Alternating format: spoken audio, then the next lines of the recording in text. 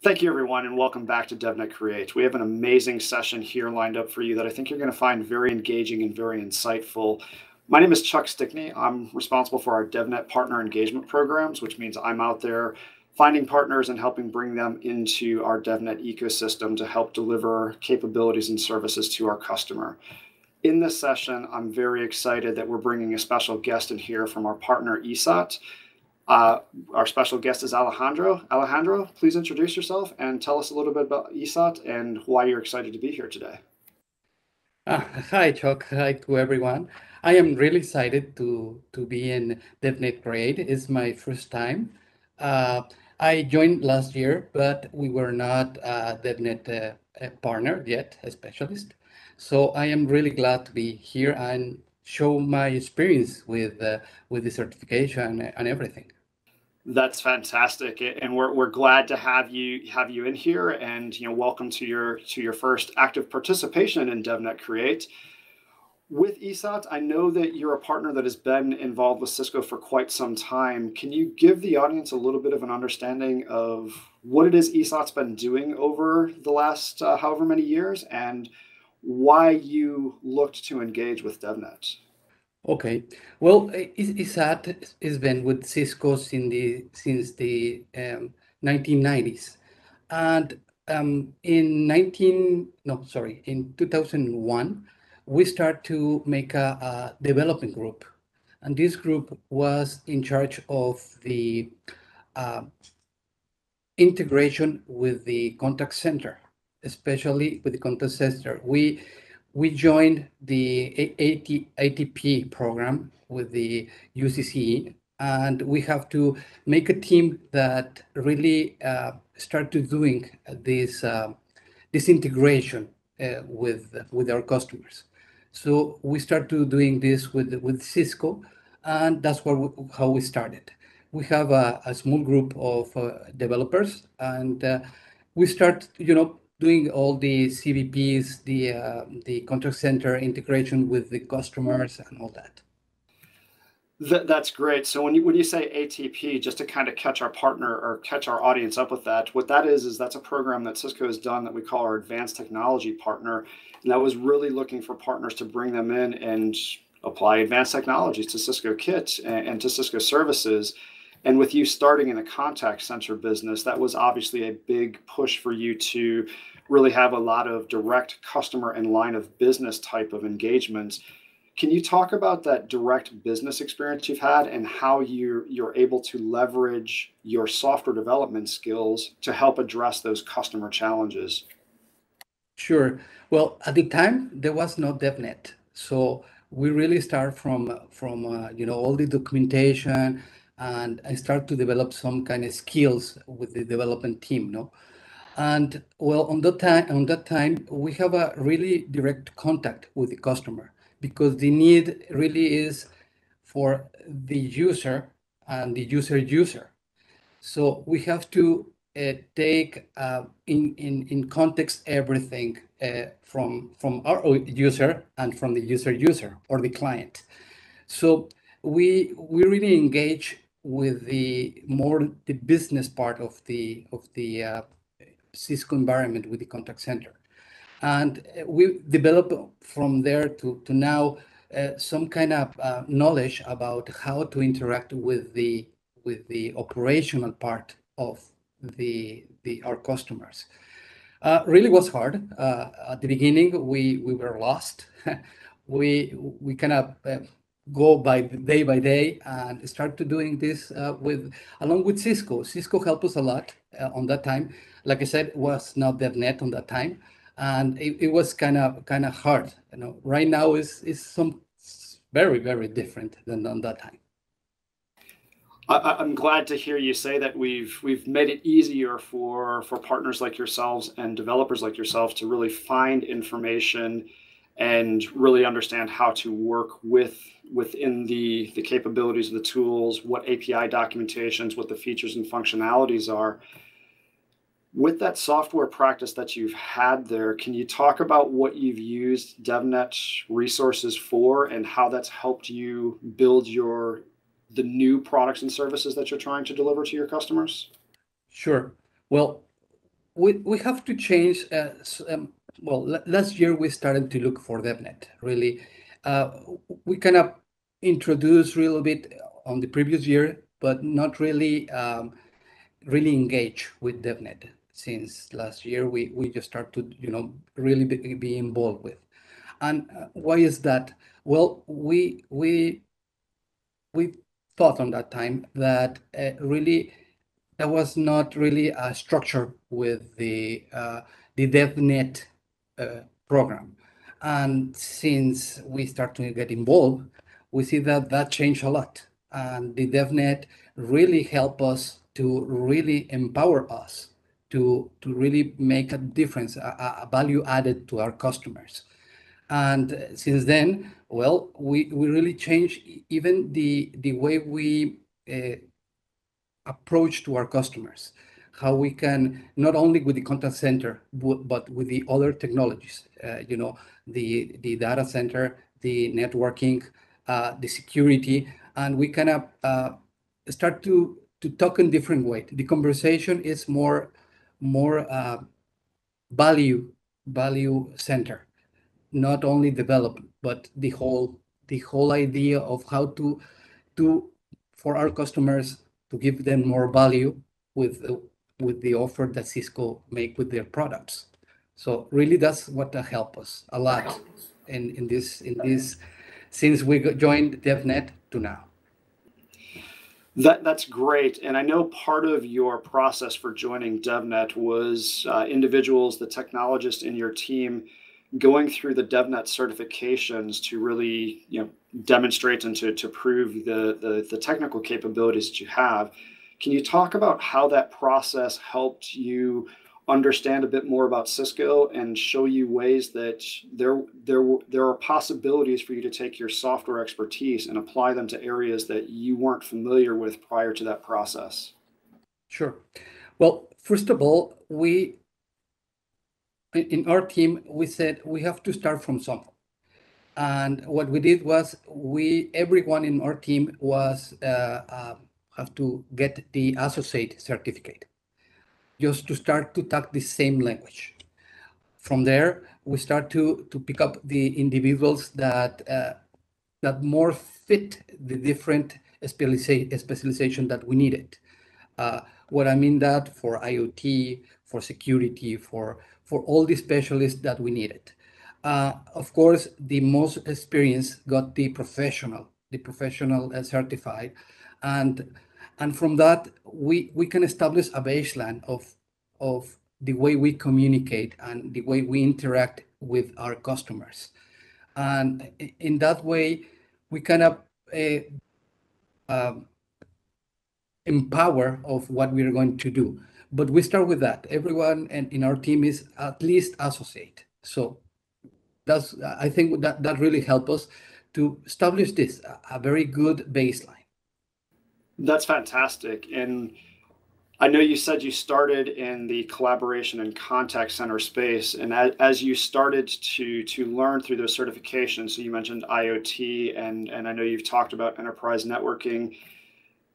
How did that process help you understand or help you identify if there was additional places where you could leverage your skills and talents and continue applying your software development practice craft onto the Cisco platforms? Okay, well, it really opened our view of all this Cisco offering. We were very focused on contact center, and we were very good at it. We are really good at.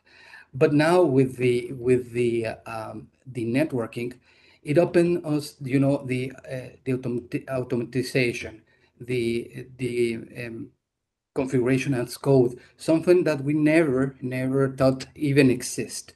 So it also helped us, even with our problems that we have on the contact center, the way we troubleshoot issues, it also helped us because the view of also the network really helped us. Even with security, the IoT really helped us to get even a new way of customers, the manufacturing.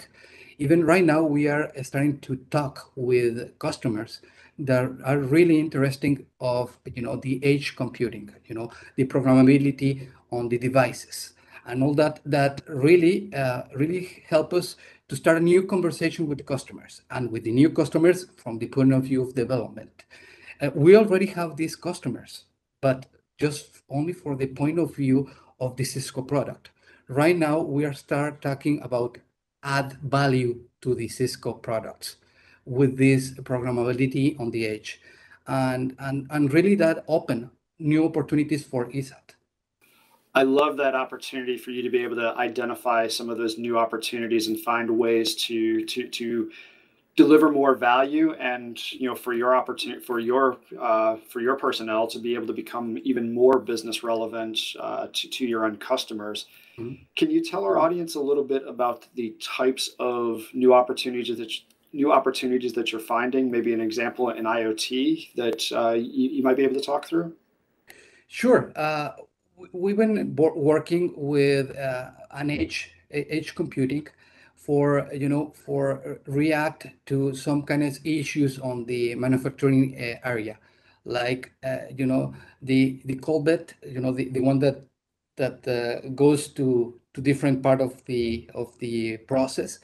If there's some issue with this part, we kind of image processing what is happening, and with that we can make actions right on the plant, not go to the cloud and do all this. And that's with the Cisco products, and we don't need another server. We do it right on the routers, and that's also something that is really really work for the customer and for us.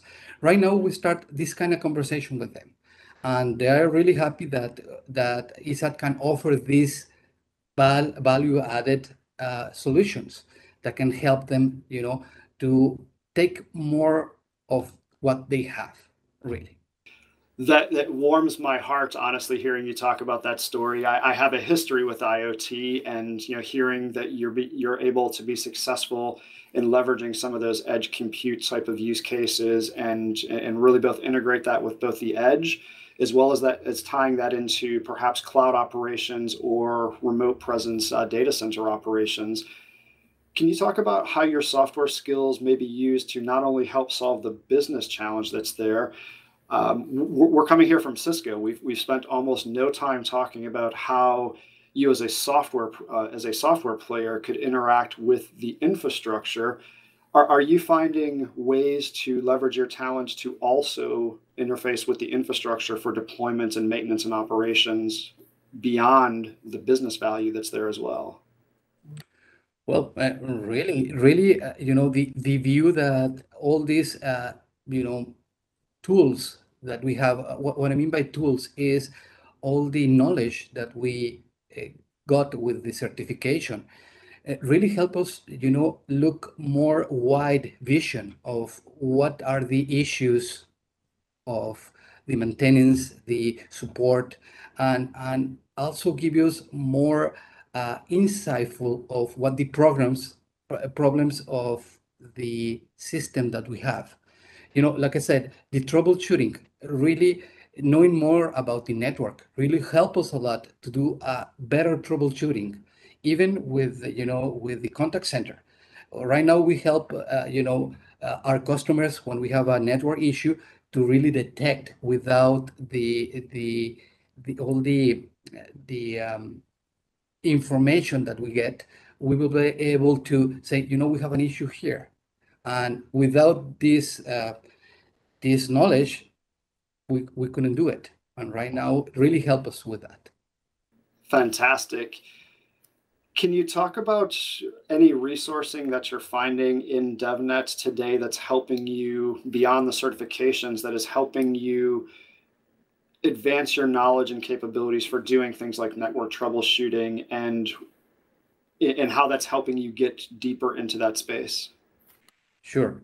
Well, the sandbox was really, really good at the beginning, and for testing our knowledge, and even for, for a try testing of some of the issues that we have. The code exchange also help us to know what is there, to see what is in what is doing in the community with DevNet. Really, all the information that is on the page is really valuable, for knowledge, for conversation with other DevNet people, etc. So really is a very good platform, to really interact, to start to get knowledge about, all the Cisco products and what you can do and what has been done with that. And that's really great. Really, the platform is for my point of view, is one of the best that I know. Alejandro, I might quote that and maybe get it printed on a couple T-shirts that we might hand out at some point. So thank you very much for that. I think I'm joking, but we'll figure that out at the next time that we see each other in person. With the sandboxes and the resources that you're using, have you found those to be tools that you can use to not only learn, but are you leveraging those resources to help you develop products and solutions that you're trying to deliver to your customers today? Yes, sure. It is one of the things that I really like about the platform, because you have the resources to do your testing, your proof of concept, your everything that you need without, all this investment that you have to do, just for a proof of concept. So I really encourage, the community to start using the sandboxes. Um, it's really a good place to start, even, to develop your own skills, not only for proof of concept, but, I want to know how to use Ansible or whatever you want to, is there. You get your hands dirty, not just learning with the with the all the theory, but you just do it, and that's great, really great. Brilliant. I love that advice that you're giving to our audience and to the DevNet community of how you are finding value in these resources and how you're using them to add to your capabilities and further your business. As we're wrapping this session up, is there anything else, Alejandro, that you would like to, any other additional wisdom or advice that you would like to give to our audience today? Sure, sure. One thing that is starting to work with us is to really get involved with the customer. What I mean by that is listen to them, trying to know what are the issues that they have. Try to even be empathic about what they really need. One of the things that we start to doing is we have customers that have uh, how you call it, is inside management. People from ISAT work with the customer, and really help us, with our own people, to know what are the everyday issues, what are the repetitive tasks, and that thing that, the developers, we don't know that, so we have to ask, we have to listen. And in this way is really a good practice, to, if you have an inside people, your own people working with the customer, it's more open conversation with them, and see what are their issues, what they do, and all that, and really start from there. Because for the developer, we don't really know what is the day-by-day operation, and I think that's one of the best advice that I can give them, to everyone. I think that's brilliant advice. And I think the approach that you bring of coming from a software background and really talking about focusing on the customer needs and the customer outcomes is a great testament to how ESAT is coming to market, and the value that you're bringing to your customers. And I love the story of where you've leveraged DevNet to learn about new mechanisms or new ways to apply your craft to Cisco. So I think that's a great story for many of our audiences that they can replicate and kind of follow the lead that you're setting in this regard.